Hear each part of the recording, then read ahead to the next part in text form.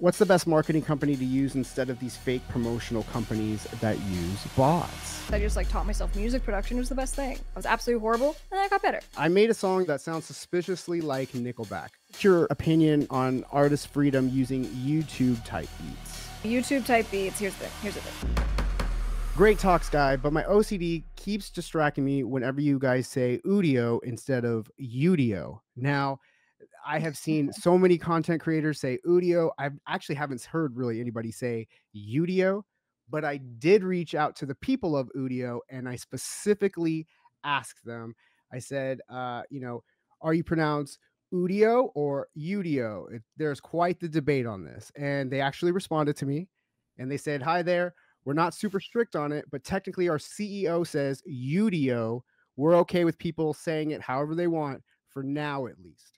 So, it is You-Dio. It's going to take some training for me to say that, but that is straight from You-Dio themselves. I was about to say Ooh-Dio, but I thought that was kind of funny because there has been a little bit of debate. So now we all know officially. What's the best marketing company to use instead of these fake promotional companies that use bots? Yeah, guys, I mean, you really, for anyone that you hire who has an obligation to get you views, there's always a risk that they have the pressure on themselves and they don't know what the hell that they are about to do as far as paying for fake bots and that it will negatively impact you. They don't even mean to We've get you seen into it in the trouble. And they so just many give of you you a in the little community. boosty boost, and then you get a notification from Spotify. Hey, fake streaming. You get a notification from DistroKid. Hey, fake streaming. And then you have to contact me. And you're like, holy shit, I got locked out of my account.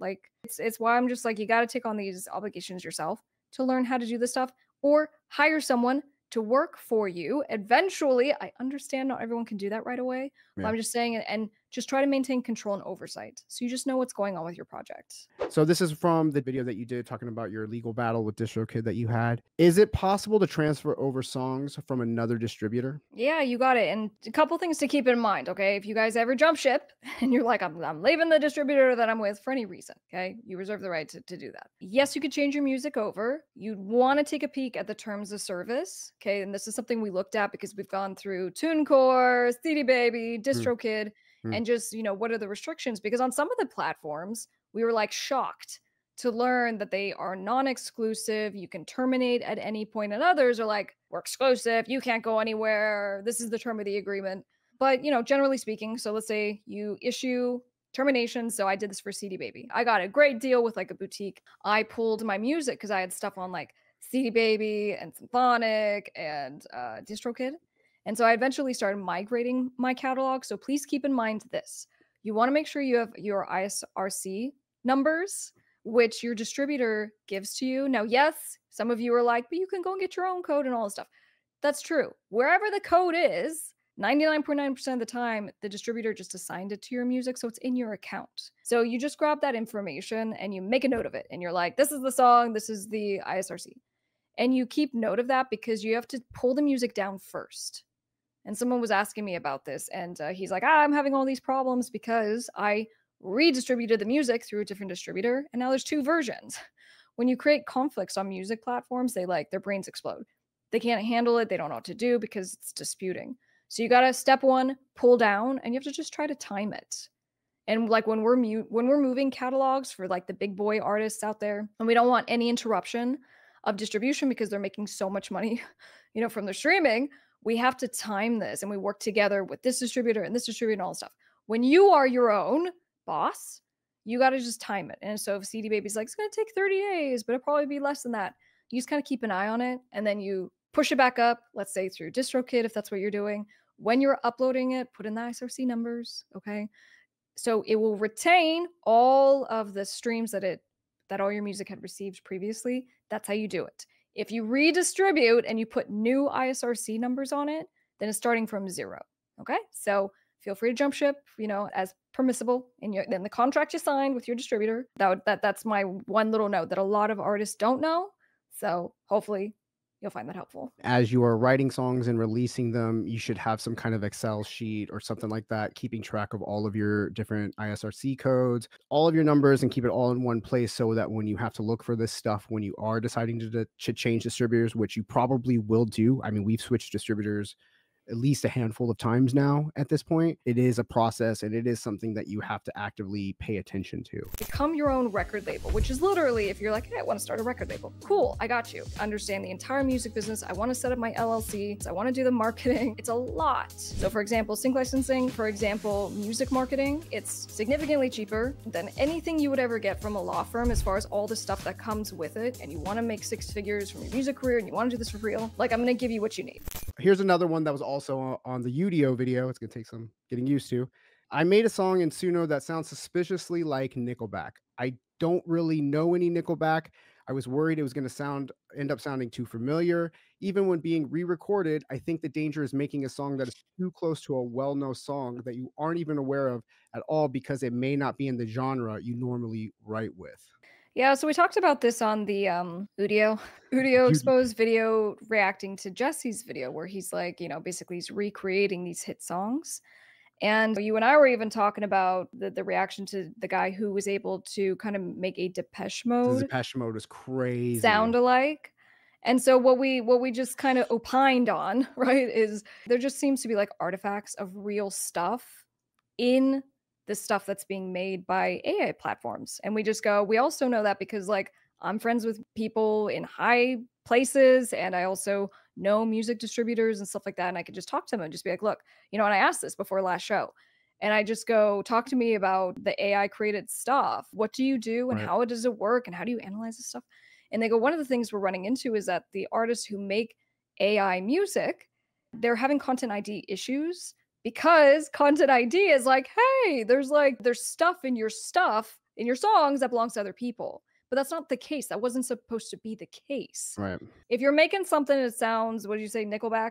Yeah, it sounds like Nickelback, but he's not sure. But that's interesting because it's like when you are, let's say, just writing stuff and it sounds like things. And if you don't listen to Nickelback, but you're like, this is a pretty good song, and you didn't realize that it took an album track from a Nickelback song, like you wouldn't even know. So that's something also that you have to be careful of if you are generating AI songs. If you don't know every song that has been released, you might not even pick up on some of the things that might be just straight up. That's where I was going with it. I go, you don't know what you don't know. And for something, we have like the Taylor Swifts of the world who preemptively, even when they're like, hey, I wasn't trying to rip off your song, they preemptively go and do deals. And they're like, my song sounds like yours. I'm literally just going to give you a little percentage because I don't even want to deal with a copyright infringement claim. And so with all of that in mind, especially if you're like, I think it kind of really sounds like, use reasonable judgment is what I would say at this point. Yeah, for sure. Yu-Gi-Oh! I didn't even think about that. That's so funny. It does sound like that. On your publishing video, if I sign up with, say, BMI or ASCAP now after 7 years of making and distributing music, what's happened? Do I get dated payments? So like they haven't signed up yet, they want to sign up now, and they just want I guess they're looking for some kind of back payments or something for stuff that they had already distributed. I've gone over this as far as all the places you want to make sure your music is registered to make sure you get paid all your royalties. There's different types of music royalties, okay? What this person's asking is in regards to performance rights organizations, which is in the United States, it's BMI, it's CSAC, it's ASCAP, right? In different countries, different PROs. So and this happened the last time we tried this, you get paid on a move forward basis, which is why I'm like, hey, like as ASAP, make sure you register your music because you get paid for the composition, the publishing through the PROs, which is totally different than other stuff. That's different than your music distributor.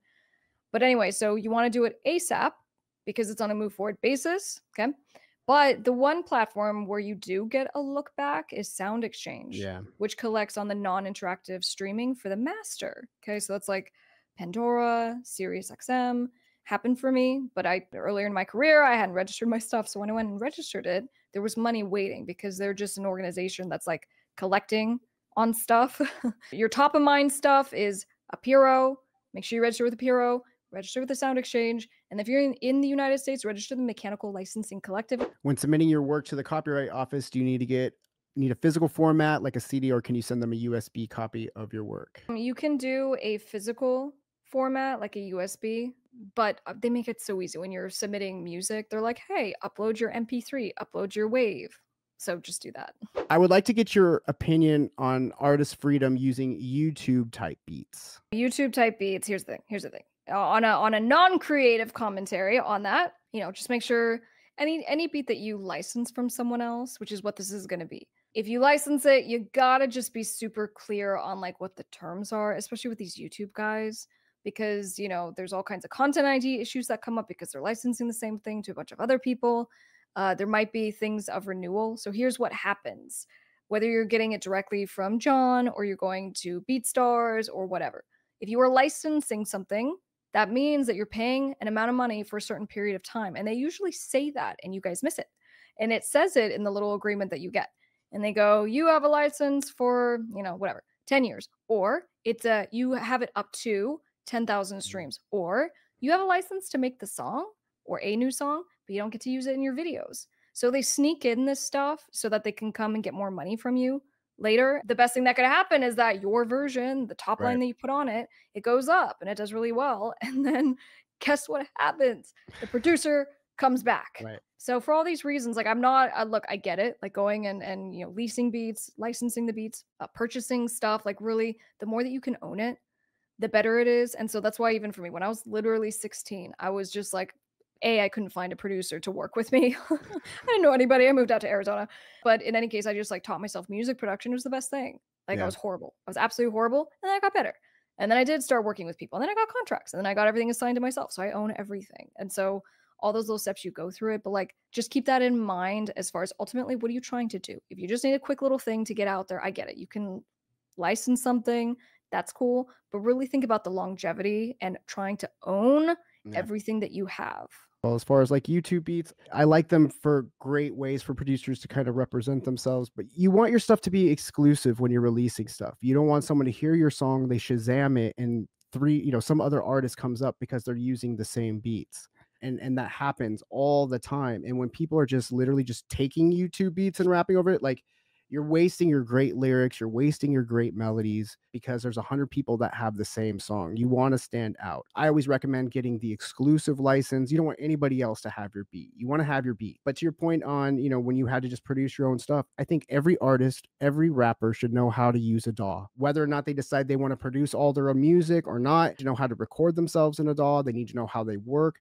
There's so many tutorials online for whatever DAW that you need to get you a basic understanding of it, or be able to, maybe eventually make your own music yourself and just controlling your own music. If you want to lease a beat real quick, if you want to do covers, if you want to whatever, I say go, because the bigger issue that most people struggle with is just overcoming themselves. They're like, it's not good enough and this and all that. Figure out what you want to do, make a move, and then refine as you go.